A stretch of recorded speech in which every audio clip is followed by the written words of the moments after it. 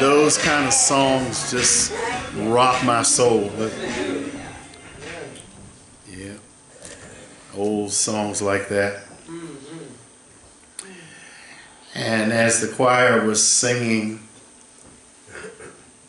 Have Faith,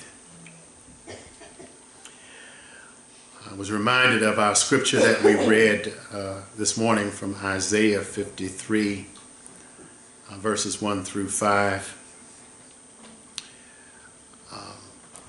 With the emphasis on verse 5, but he was wounded for our transgressions, he was bruised for our iniquities, the chastisement of our peace was upon him, and with his stripes we are healed.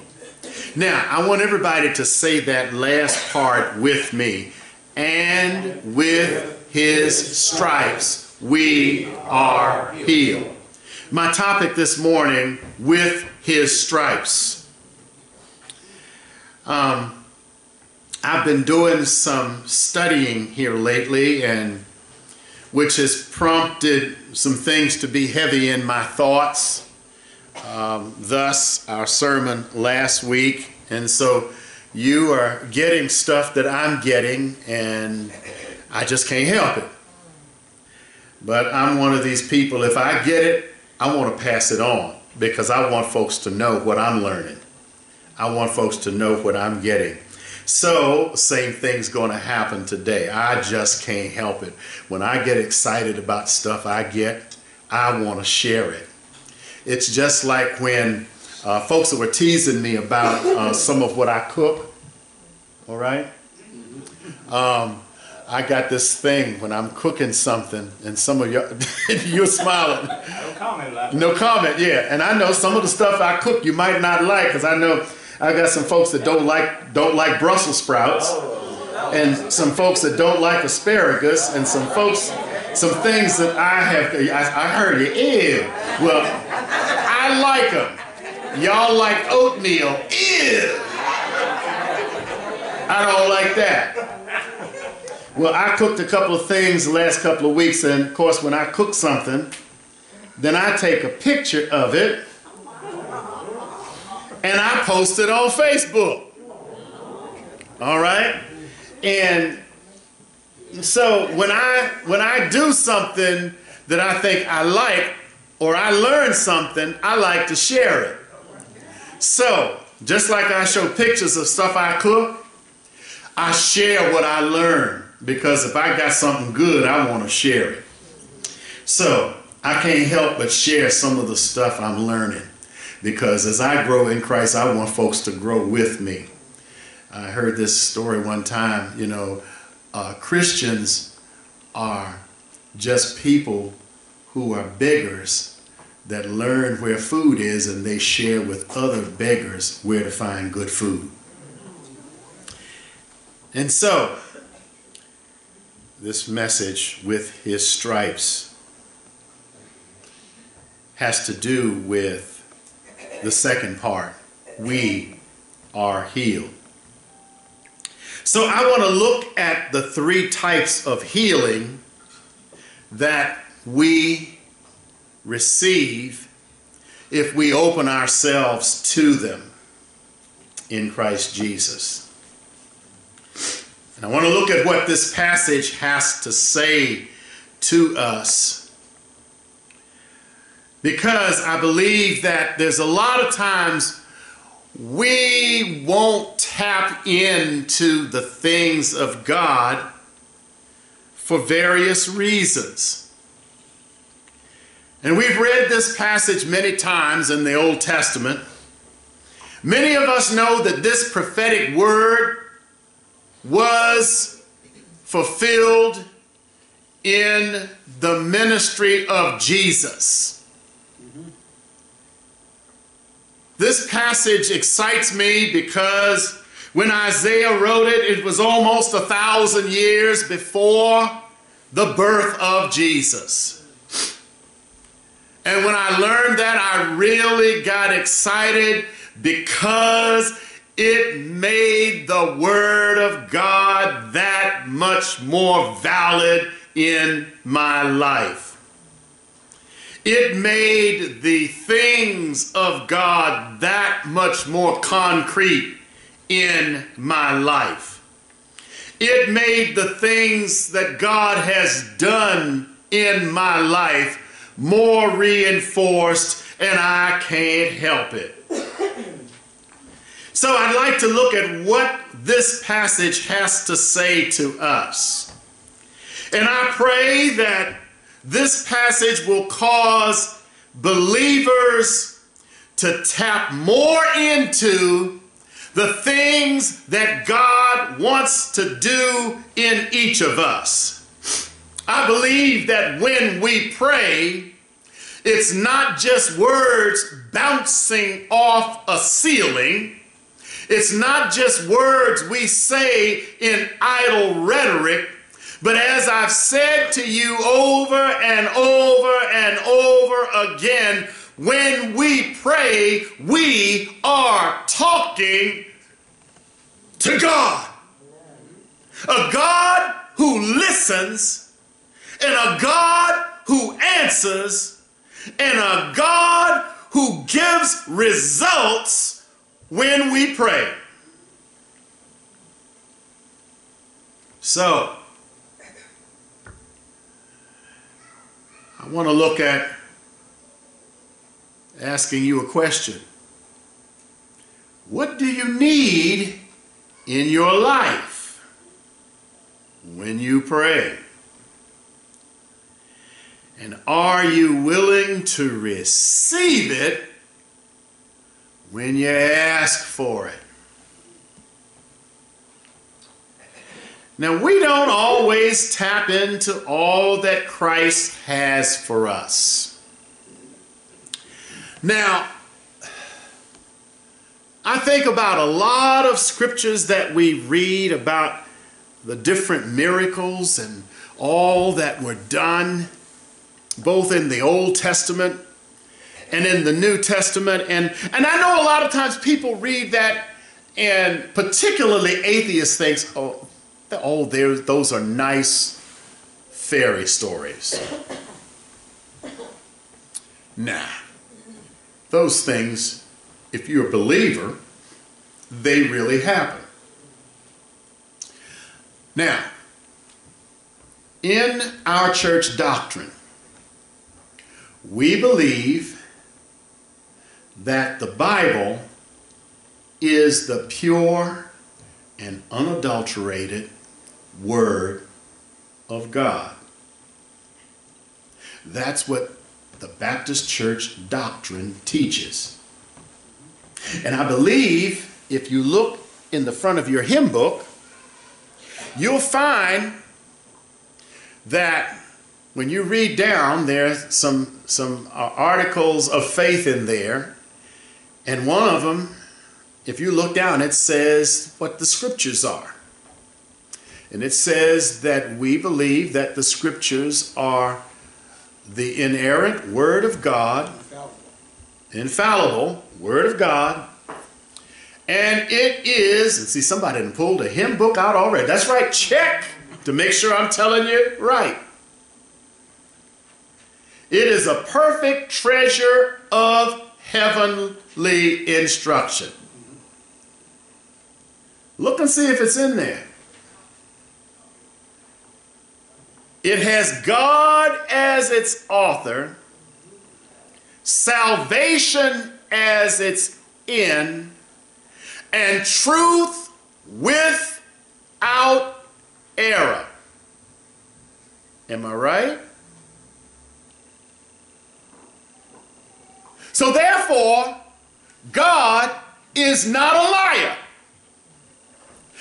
So therefore, the words that are in there, Old Testament and New Testament, are the Word of God. Everything that is in it, God said it, He did it, it's true, that settles it, case closed.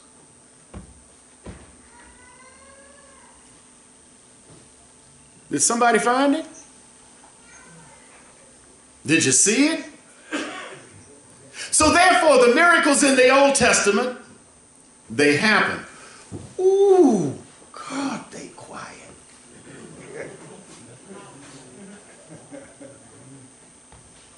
Somebody's never read that before. That's what we believe.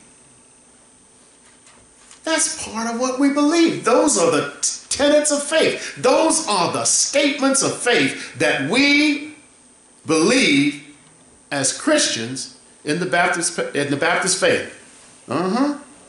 See, I'm right. I'm right. How do I know it? I had to learn this before I was ordained 40-some years ago, and it stuck with me. When I really came to know Jesus, it sank in. This is true. So therefore, everything that's in there is without error. To sum it up, it is the Bible, this book, is the inerrant Word of God. Written by men, divinely inspired of God. It is a perfect treasure of heavenly instruction. I'm getting chills now just talking about it. A perfect treasure of heavenly instruction. Now, we don't always tap into all that Christ has for us for a couple of reasons. And a couple of reasons is maybe because we don't spend time with Him in fellowship. And a lot of that has to do with it takes time for us to grow to that level. All right? Because we're so used to tangible things. We're used to spending time with folks we can see, touch, smell if you got on cologne. All right? And back away from if they got on too much. And you're allergic to it. Sister Barbara. Y'all know what I mean. All right, you got the picture? But When we come to know Christ, we open ourselves up to the spiritual realm, and we sense things in another realm other than the physical. We start to sense things in the spiritual realm. Now, I realize that sometimes before we come to know Christ, we can sense things around us. Because sometimes, I get a bad feeling. All right? You walk into a room, something don't feel right. Amen. Feelings are different than being in the spiritual realm. Feelings are based on emotion. Feelings are based on things that happen. Now, we'll get into that a little bit because that goes into something else I want to talk about here. All right? Now, if y'all waiting for a hoop, holler, and shout message, this won't be it today. This is more, we're going to do some teaching today because there's some things I really think we all need to get. Now, if I feel that you're falling asleep, I might go to make sure you're awake. Okay? But hear me out here. The reason we don't tap into a lot of things is because sometimes we haven't reached out and touched the Lord in the spiritual realm. We have not developed a relationship with Him, to fellowship with Him as we would a close friend. And that's what God wants. That's number one. We need to do that. We have to spend time with Him. The other thing is we have to spend time in His Word. Okay? We got to get to know each other. I was at a birthday party a couple of weeks ago of a friend, and they asked some questions, and I know some of you all have been to those birthday parties where they pass out these little slips. You know, how well do you know your friend? You know, what's their favorite dish? What's their favorite ice cream? What do they not like? Now, and if I were to pass out something like that, some of y'all would know I can't stand airplanes. I don't like oatmeal. You know, those kind of things. You might know how many dogs I have. Things like that. Yeah, you might know some things about me. I might know some things about you. You might not know my shoe size. You might not know my suit size. I might not know some of those things about there. You know, those are things you might not know. But the way you get to know someone, you spend time with them. You read about them. It's just like when we do those Black History moments. You know, some of those things that we learned, we either read about them, all right, or somebody talked to us about them, and then we followed up with the research. And the way we learn about the Lord is we spend time with Him in the Word, all right? We spend time fellowshipping with each other. We learn more about the Lord from the testimonies of each other, what the Lord has done in each other's lives. That's why the scripture tells us that iron sharpens iron. So along with communicating with God on my own and through my own prayer life, talking to the Lord in my own prayer life, you know, sometimes praying with someone else. We have a conversation with God together as we do in corporate prayer. That's when the church comes together. We pray together. One can put 1,000 to flight. Two can put 10,000 to flight. That's praying together. All right. The other thing we do is when we spend time with His Word, we are learning about Him. All right. So those are ways we learn about Him. But when I listen to your testimony of what God has done in your life, or I see it, all right, if I know that God has healed you from something or delivered you from something, and I see it, I see something you used to be or used to do, and all of a sudden you different because you're not there anymore, and I've known you most of your life, or I've seen the transition in you, and you've changed, and you can tell me I can't explain it, but I don't want what I used to want. I don't like what I used to like.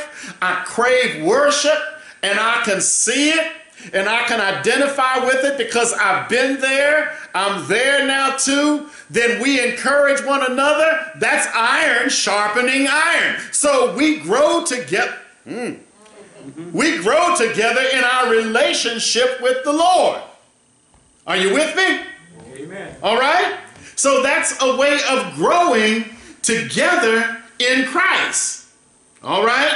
So if we spend time in the Word and we spend time encouraging one another in the faith, that's a way of growing. And because of that, and if I see something that has happened in your life, that encourages my faith to want to tap into some things that Jesus has done. And sometimes we don't tap into it because there's a lack of belief. I read what Jesus has done, but for some reason, because I'm stuck in the physical, I'm stuck in the tangible, I just can't wrap my brain around it to accept it. Our brain sometimes gets in the way of faith, and there's a reason for it, because the Bible says, now faith is the substance of things hoped for and the evidence of things not seen. Faith isn't based on what you can see. Faith is based on the reality of God, even though it's not seeable with the natural eye. It's because God can do it even though you don't see it. It doesn't make sense that Jesus can take a little boy's lunch with 5 loaves of bread and 2 fish and feed 5,000 people. That makes no sense. It makes no sense that Jesus can take clay pots of water and pour it into pitchers and take it out and have the guests serve it to the head of a feast and turn that water that came out of clay pots that were not supposed to be used for anything but washing hands and turn it into the best wine at a wedding. That doesn't make sense. But he did it. It doesn't make sense that he can raise somebody from the dead who'd been dead 3 days in the grave, stinking, wrapped up in grave clothes, and call him by name as he did Jairus' daughter. Yes. And say, loose him and let him go. And he come back to life. But he did. The Word says he did, and he did it. It makes no sense, but he did. Now, there are 3 types of healings. And we find it easy in some cases, and I'm going to qualify that, in some cases, to accept one. One. And we've seen evidence of one. We've seen evidence that God heals from cancer. We've got evidence from it right here. We've got evidence that God heals from heart attacks. We've got evidence of it. We've seen it. We've prayed for both of those right here. We have prayed individually and collectively, have we not? Right here. We brought folks up to the front and prayed for them right here. Have we not? We've seen physical healings right here. They may not have been dramatic like some of the stuff we've seen on television that sometimes they make fun of. And yes, some of that stuff I get a little skeptical of, because there have been people that have made sensationalism, turned it into sensationalism, and commercialized it. All right? And God doesn't want that. In fact, there's evidence in the scripture where God hates somebody doing that. There's a scripture that talks about somebody wanting to buy the gifts of the Holy Ghost. And the apostle told him, says, you and your money perish, because it was not for sale. And I get a little leery when I hear folks say, send me X amount of dollars and I'll send you a prayer cloth and you can tap that on your head, pin it to your clothes, and please. The scripture tells me, if any among you be sick, let them call for the elders of the church, anointing them with oil and the prayer of faith shall heal the sick. Period. End of sentence. Now you can read the rest of the scripture. I'm just emphasizing that one part right there. It didn't say anything about sending X amount of dollars to whoever. It says this is the way it is done. That's what the scripture says. But a lot of times we don't tap into it. That's the physical healing. But then there's a lot of times people still suffer. That was the first one, the physical healing. We find that the easiest one to accept. But there's a key to something else. You remember the man that was laying by the pool of a place called Bethesda?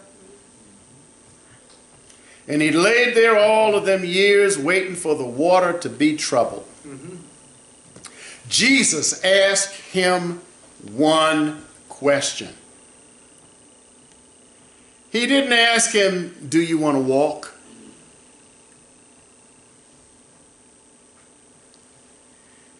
He didn't ask him, do you want to be unparalyzed? The question he asked him was, do you want to be made whole? Whole. That means, do you want every part of your being fixed, made well? Amen. Everything that's wrong, out of balance, out of sync, everything that's troubling you, inside and outside, not just what we can see, but the stuff we don't see. Do you want to be made whole?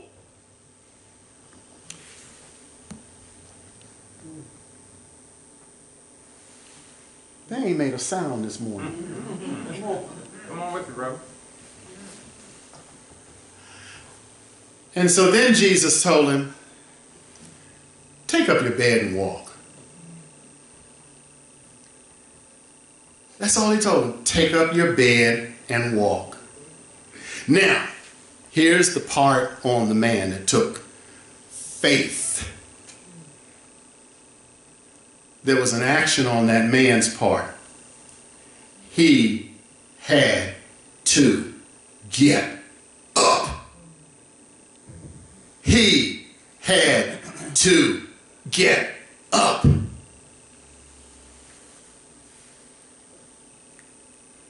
And then he had to roll up his bed.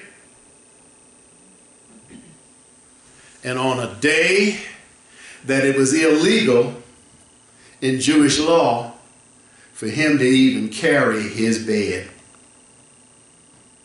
and Jesus told him, do it anyhow.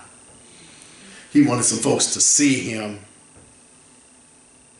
as evidence to other folks. Remember, I told you, and David says it another way, thou preparest a table before me in the presence of my enemies.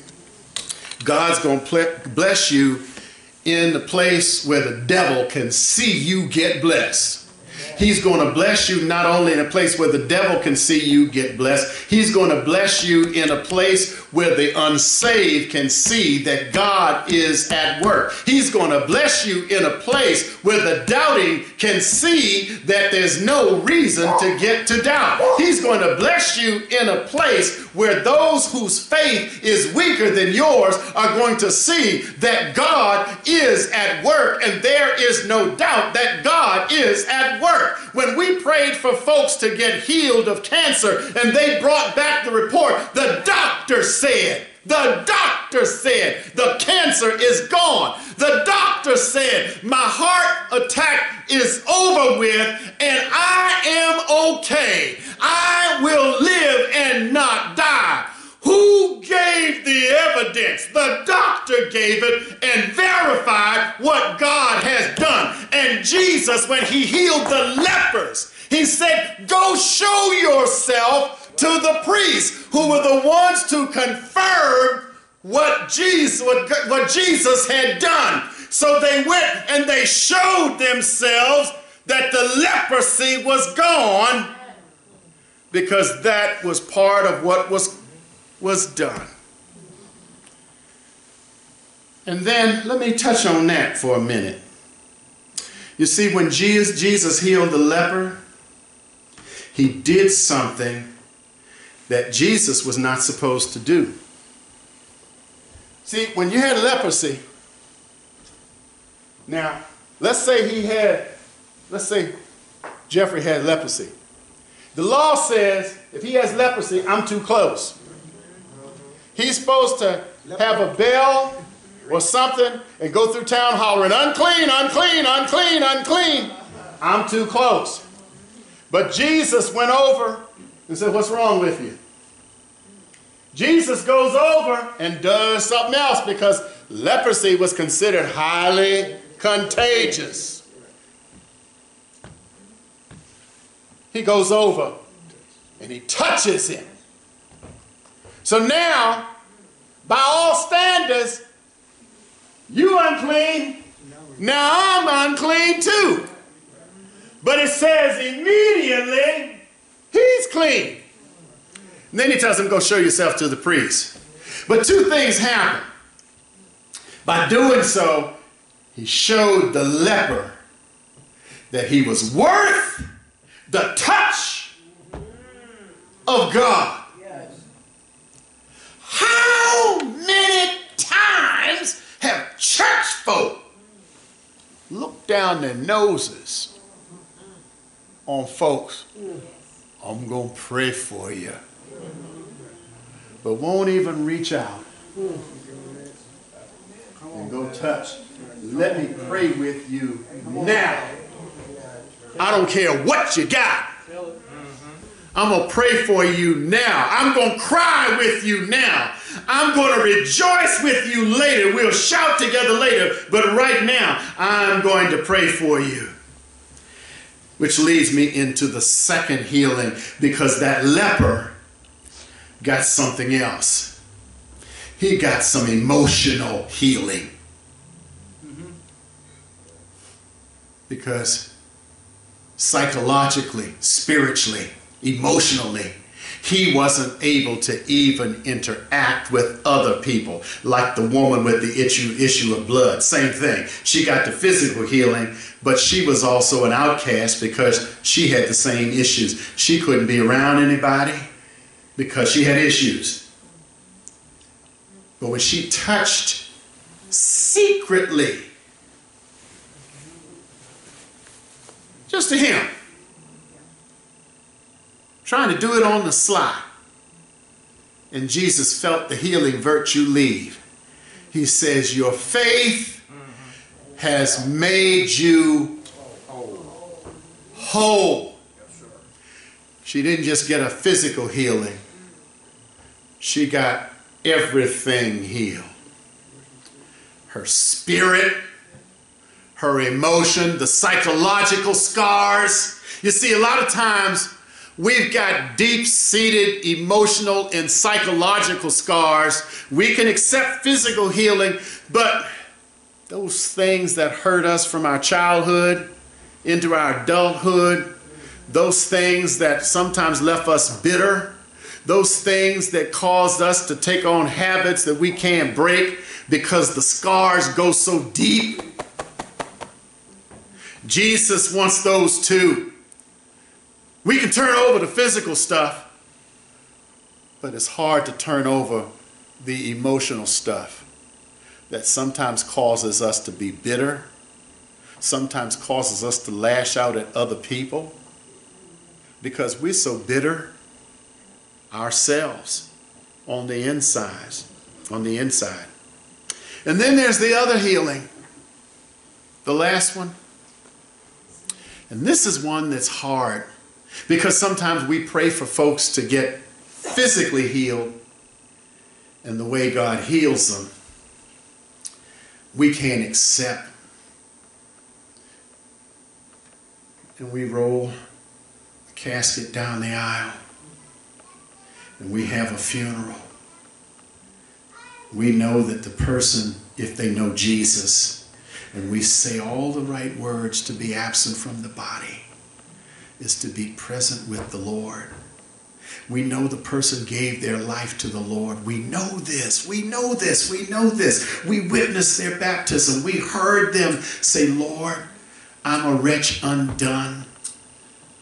I'm a sinner in need of salvation. I ask you to come into my life. We heard them say those words and mean them. We saw their life change. And when they got sick and we prayed for their healing and God called them home, and we say, God didn't heal them. How dare we? The ultimate healing was given the day they gave their life to the Lord, and the fulfillment didn't come in that life. It came when they stood before Jesus. It's called the resurrectional healing.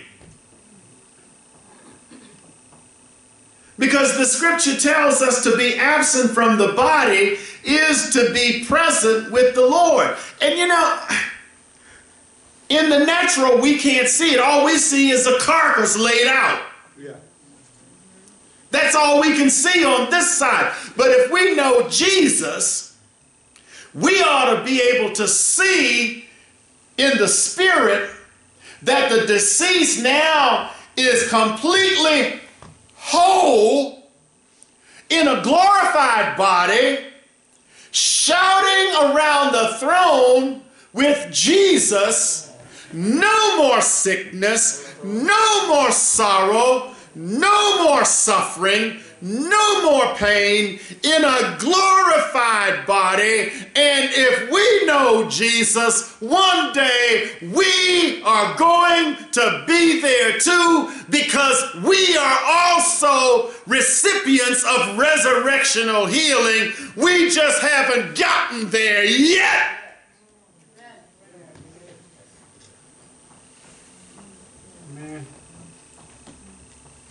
Those are the three types of healing.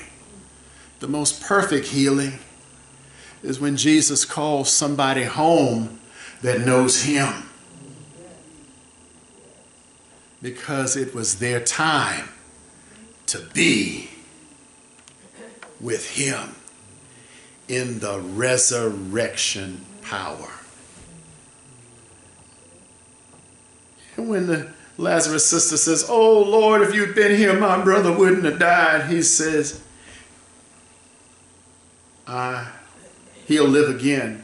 "Oh, I know he'll live in the resurrection." You still don't get it.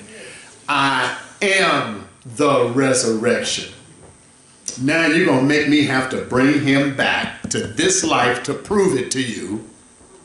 And he's going to have to die again in this life.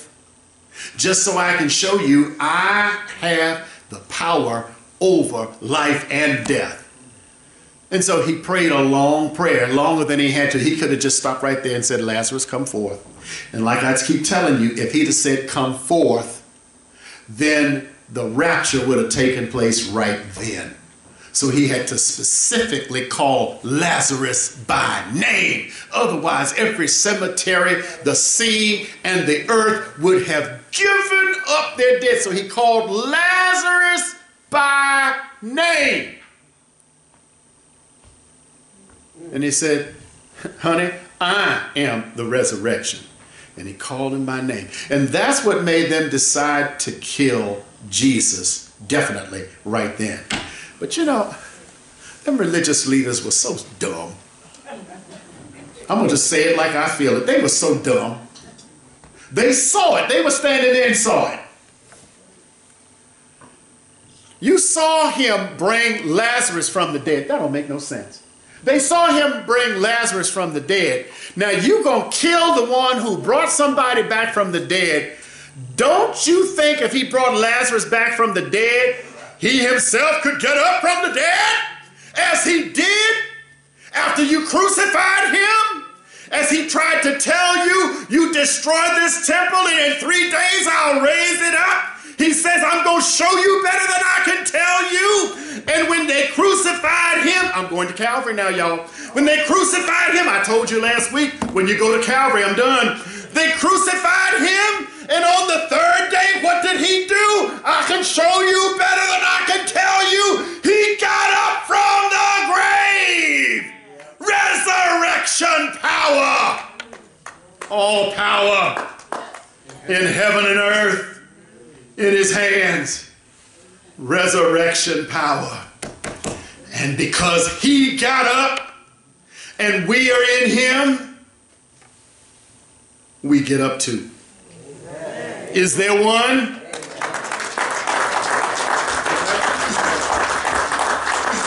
Is there one?